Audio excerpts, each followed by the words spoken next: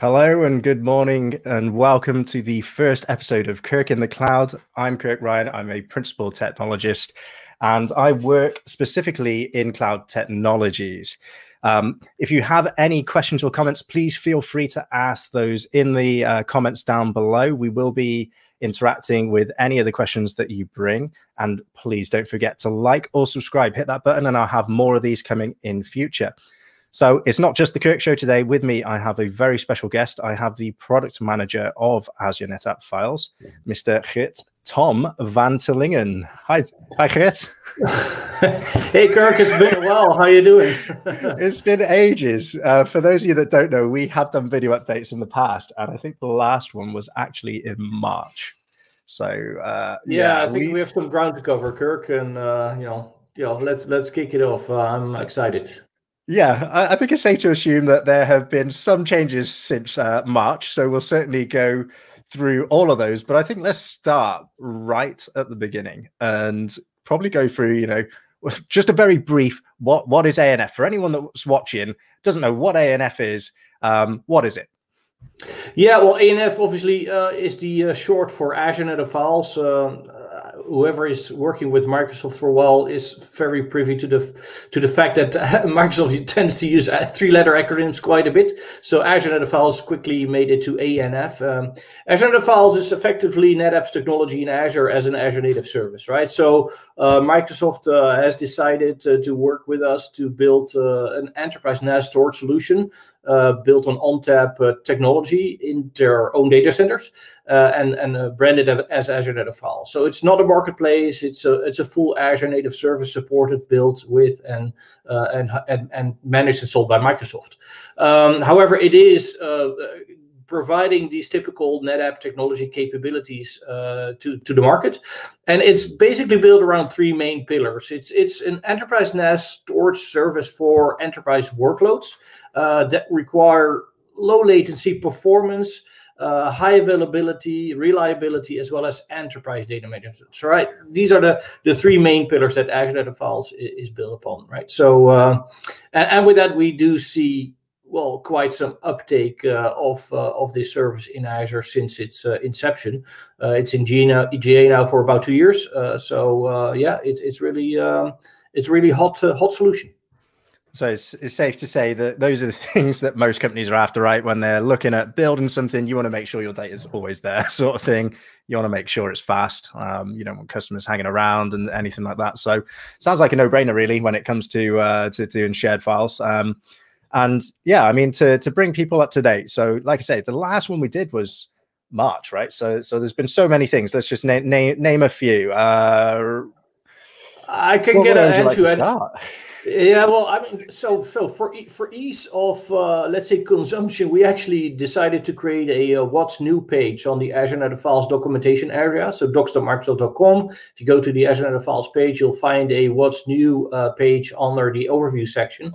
And that's where we list out all the released features since May, actually. So after our last update, we've released about 10, 15 additional features, which range from very specific feature settings like root access export policies, the capability to hide a snapshot path, features like dynamic volume service level changes, where you can change volumes from between tiers without any data movement or disruption, dual protocol access, so not only NFS or SMB access, but the dual protocol SMB NFS access as well.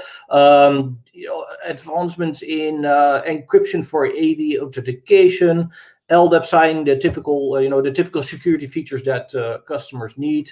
A different capacity pool type, which disconnects the, let's say, the performance scaling from the capacity scaling. So customers can now actually set performance independent of the size of their volumes.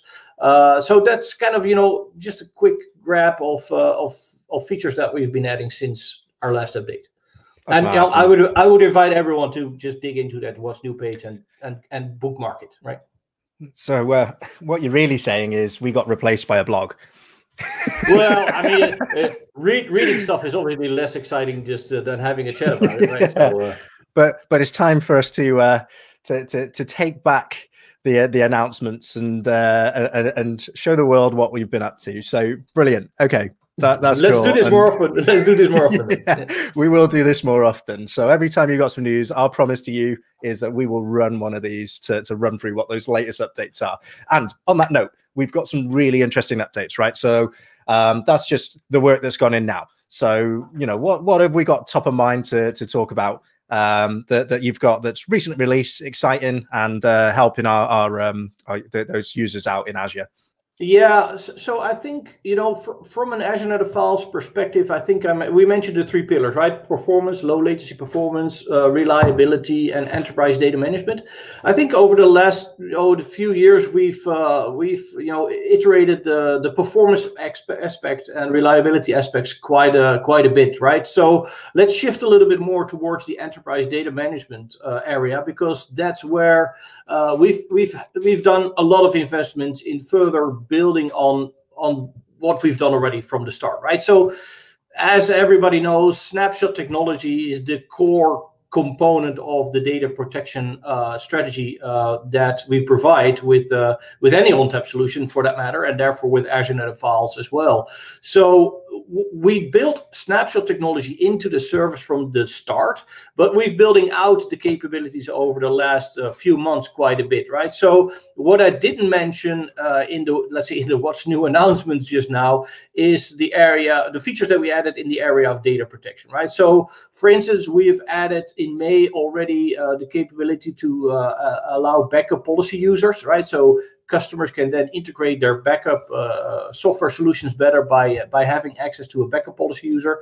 But we've also enabled volume snapshot policies, right? So instead of manually creating them through the portal or through an API, you can actually now set up a policy and apply those policies to your volumes, which will then automatically create those snapshots and keep the retention policies in line, right? So that's one of the areas that we've done some improvements on. But not only that, we've also added features around replication.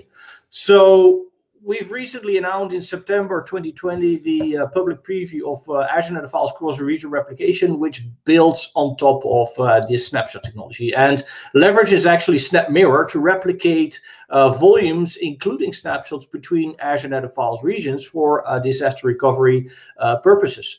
And we've blended it in with features that were already existing, like snapshot restore to new volume. So not only on the primary, but now also on the secondary or the disaster recovery side, you can actually branch off a snapshot off of a data protection volume, for instance, for test and development purposes, or for, let's say, disaster recovery testing. And all of that while your replication continues, right? So without breaking any of your SLAs. So let's zoom into that.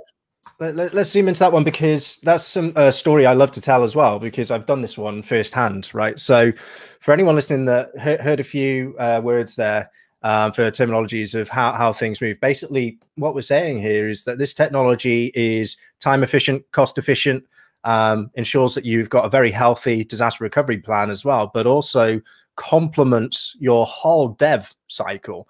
Because what's better than, you know, in the case of, I used to work at a financial institution before I joined NetApp.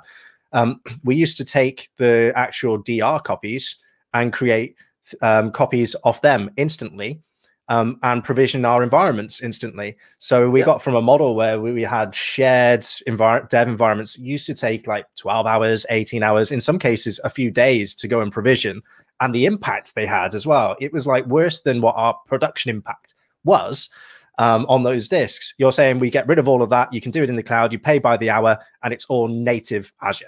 Yes, yes. And for example, we have a large customer here in the Netherlands, which is in the banking sector, that leverages this technology to not only host their mission critical production environments on Azure NetApp Files due to the performance requirements they have, but also create up to 15 snapshots per day and clones per day off of their multi-terabyte Oracle databases for a variety of use cases, not only for test and development, but also for a variety of auditing aspects that they need a short-term copy of their production environment for, and basically created a clone, do their work, and clean it up after the fact, right? So really quickly and very agile in terms of how they provide business value that way. That's awesome. Honestly, it's a technology that, it's not like it's reinvented the wheel, because it's been proven and valued in the industry for, when did I join that? Over 9 years ago. I mean, that's So the thing is, it never existed in the cloud. Never existed in the cloud, right? Yes. Not in a model where you could pay by the hour for it. Certainly.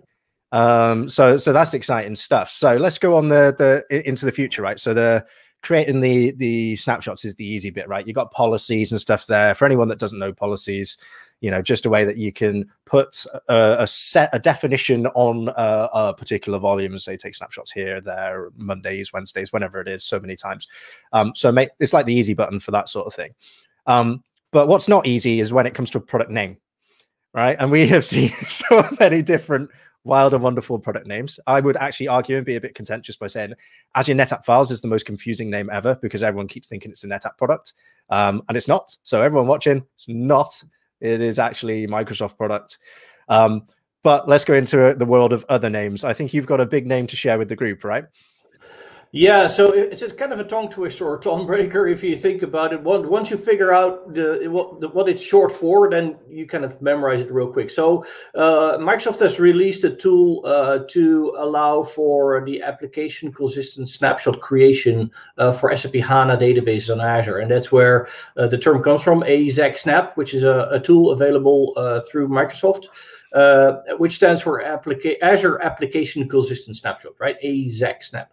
Just say it about 5 or 10 times, and it will roll off the tongue really quickly. Yeah. AZAcSnap.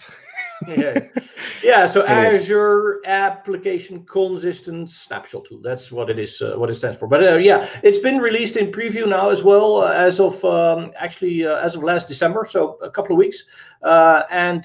We really encourage customers to use that tool, because not only does it leverage snapshots, of course, on the Azure NetApp Files platform, but it fully integrates into the SAP HANA environment to manage the application consistency, also database catalog management. It caters for automatic, scheduled, as well as ad hoc volume data protection. It allows for streamlined cloning. It supports disaster recovery in conjunction with cross-user replication as well, right? So it's kind of a full suite for SAP HANA data protection provided by Microsoft, and works similarly as it works with HANA large instance, where this technology came from. And we've also got a fan as well, so cheers, Matt, for that. He says A&F for the win, obviously. So good to see. We see a lot of people using it. We see a lot of great use cases, a lot of success being driven from it. So love to hear more about those as well. So AZAcSnap, the easy button for application consistent snapshots, right? So we'll certainly be looking forward to potentially let's maybe do a deep dive on it one day, Geert. And if anyone, if I go back to the names as well, if anyone was watching and wondering why the name Tom was in there, obviously, Geert van Teylingen can be quite difficult to say for someone who's not Dutch. It makes Kirk. It really makes me get my coffees in time at Starbucks whenever I order. So I just say, I'm Tom, because Geert is just, pointless. Brilliant. So there you go. For anyone that was wondering where Tom van Teylingen came from, that's where it came from. So I have no excuse, because I've worked with the guy for a long time up until recently. So brilliant. Okay. So where can people go to get started? Is there a page or something where you can send them to? Yeah, interestingly enough, and maybe you can actually share that with the group. I'll share the link with you so you can share it.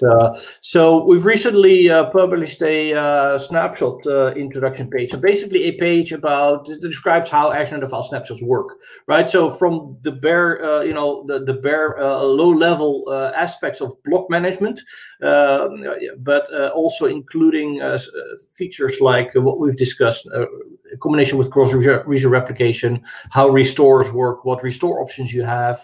It also touches the Azure NetApp Files Snapshot revert option, which we've also released now in GA, where you can instantly roll back your volume back in time. It's basically back to the future, or a future to the back. I'm not sure how to kind of explain it. There's no going back. it's the time machine. It's the time machine of Snapshot, basically, right? So data protection. It's the time machine, but you get one button press. That's it. You can't go back to where you've been from. So just remember that, people, because yeah, obviously you're taking it back to a time, and you can't go back to the future, if that makes sense. Yeah, exactly. So yeah, but real cool stuff. We're also going to publish a video that further explains this, you know, in a 1.5 minute cut or something. So really interesting progress. Oh, that's awesome. That's awesome. And I think really that, you know, we wanted to keep it short and sweet because we think short, more frequent updates, you know, benefit everyone. We're all very busy. We all see a lot of video online these days. So we want to be respectful of your time. So if you liked it, hit like, hit subscribe. We're going to do these more often. We're going to keep you up to date. We're going to tell you everything you need to know so that you don't need to go and read the documents or watch the videos. You can just come watch us. It's miles easier. And more fun too. Less dry. Definitely more fun. It's raw and unfiltered. We do have a question, actually. So another name that maybe we call him Tom as well. So Jaap van, I'm not going to say your surname, Jaap. You know, Jaap van Duivenbode is your name. No worries. But yeah, so there's no need to waitlist AZAcSnap. If you go to the Azure NetApp Files What's New page, you'll find a link on how to get access to the tool. It will give you a download. You just obviously need to have your Azure NetApp Files subscription enabled for use. But from that moment on, you can go ahead and have fun with AZAcSnap. Awesome. So nice and easy to use. Don't have to go through the accessing the access list for it. So that's cool. All right. Well, that makes it easy. So I'm going to say with that, thanks for being the first guest on Kirk in the Cloud.